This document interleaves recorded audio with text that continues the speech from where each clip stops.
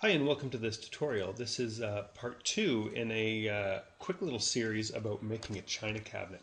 Now in the first section, and you might have already gone through that, we created a very simple bookcase, and the bookcase was, let's see, I think it worked out to be about 43 inches tall and 36 inches wide. I'm actually just really quickly recreating that bookcase right now. Because I don't have one. And here we go. And what we're going to do today is we're going to use a few simple little functions to put some doors on it, and maybe a little doorknob and some feet, and we'll see how it goes. So basically we have a bookcase that is made up of four different boxes, and or six different boxes, two for the sides, four different shelves, and my shelves aren't exactly lined up perfectly right now, but we'll get there in just a second. And it looks something like this. Oh, we have to put a back on it, so let me just quickly put my back on, and then we're ready to go. So there's my back, and all of these are going to be about 1 in thickness, so all the boards are the same size, and there we go. There's the back. Now, what we're going to start with is we're going to make a door. We know that this bookcase is a total of 36 inches wide. And so what we're going to do is we're going to make the door, and we're going to make it in the left viewport. So you can maximize your left viewport, Alt-W.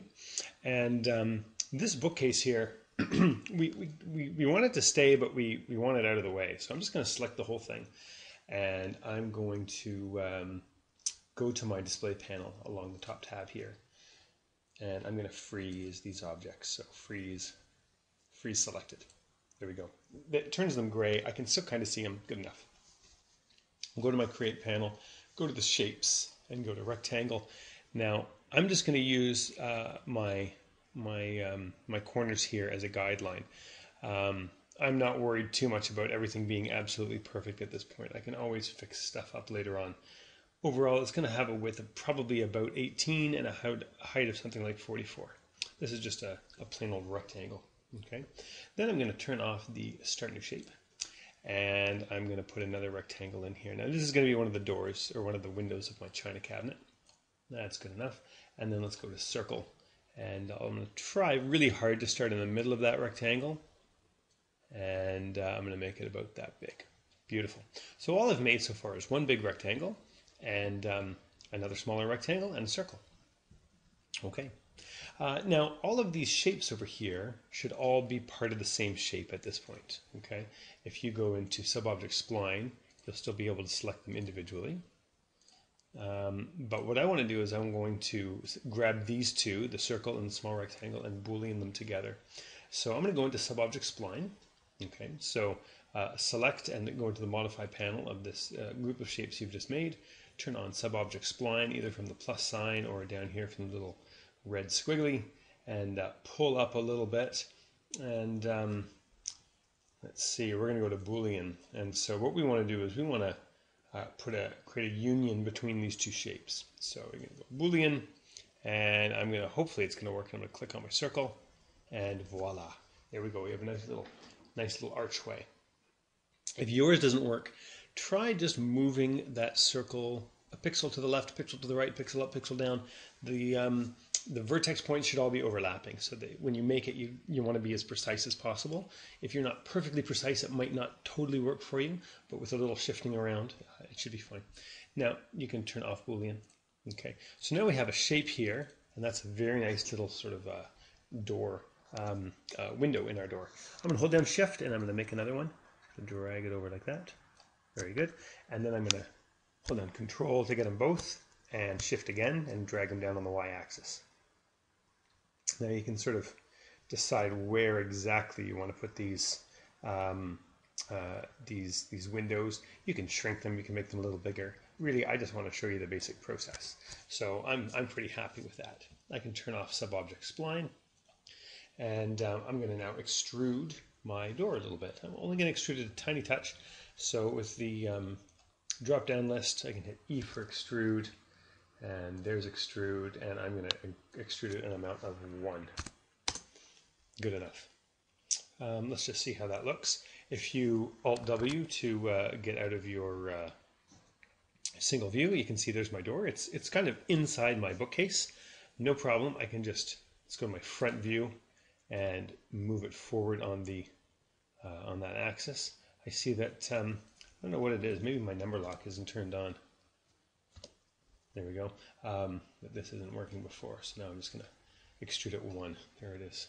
Okay, now when you create a door, and I guess we can do this in the perspective viewport, when you create a door, you want it to hinge from a certain place.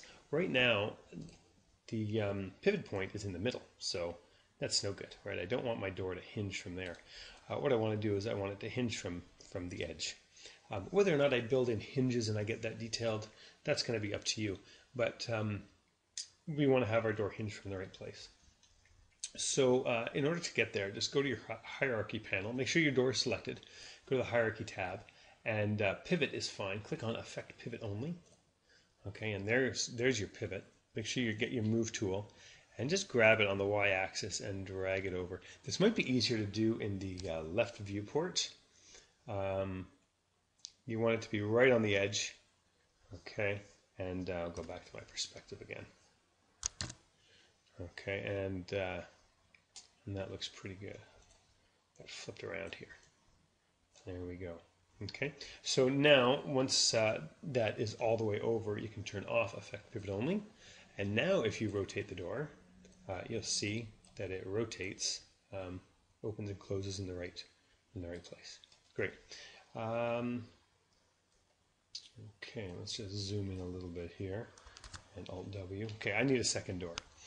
We've made our one door and we want our second one, and we don't want to do all the work.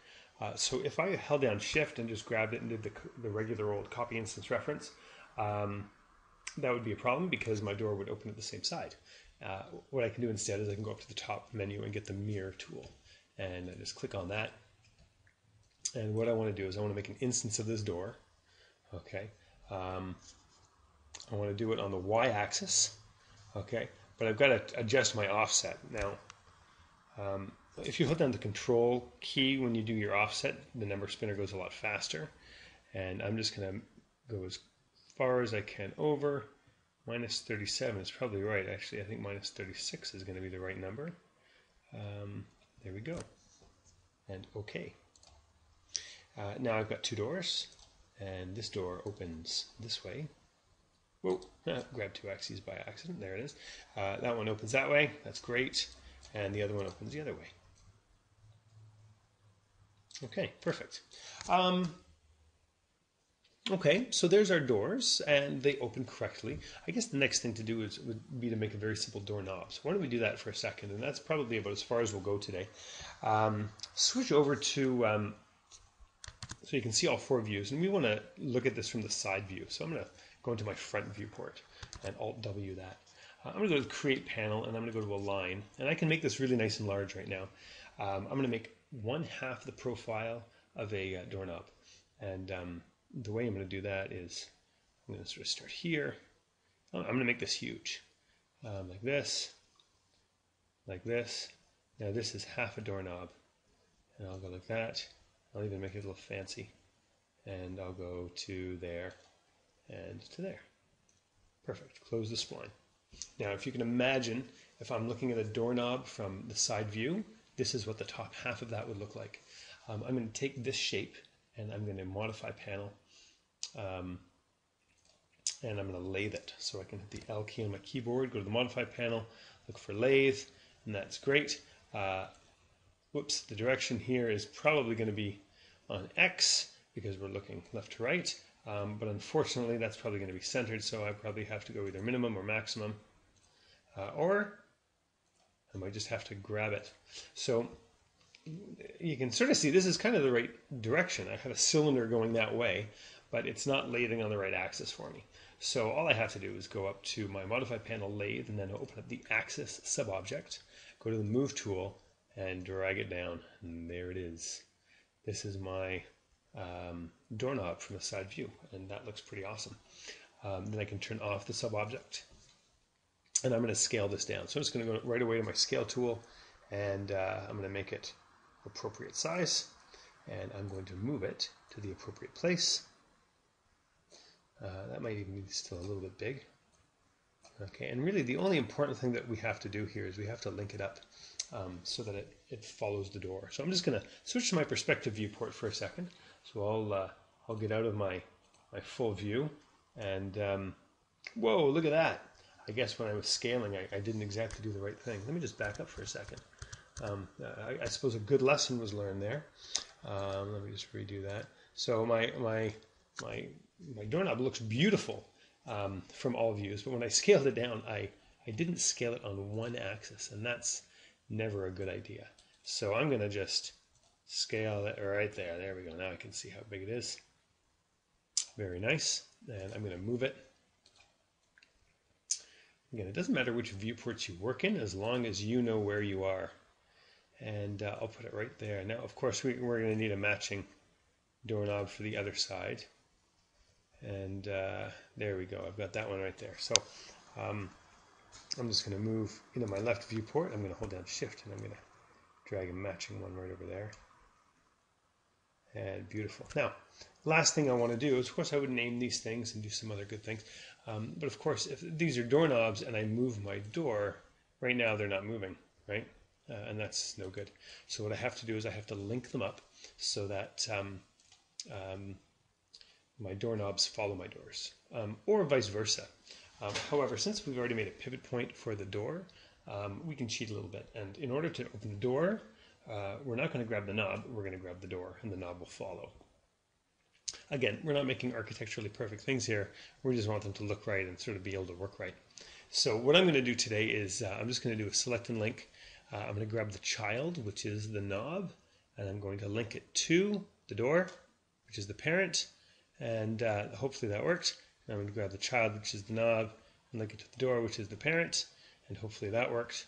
And I'll just double check here. I'll just grab my door, and yep, the knob follows. And grab my other door, and yep, the knob follows. Again, there's probably a bunch of other ways I could do these things, but that one seemed to work out reasonably well.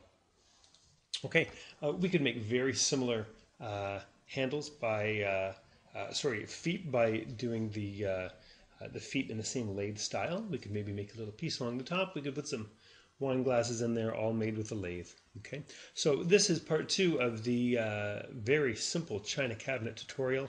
Hopefully this gives you a few tools that you can start playing with, make your own stuff. Check back for more tutorials later on. See you later.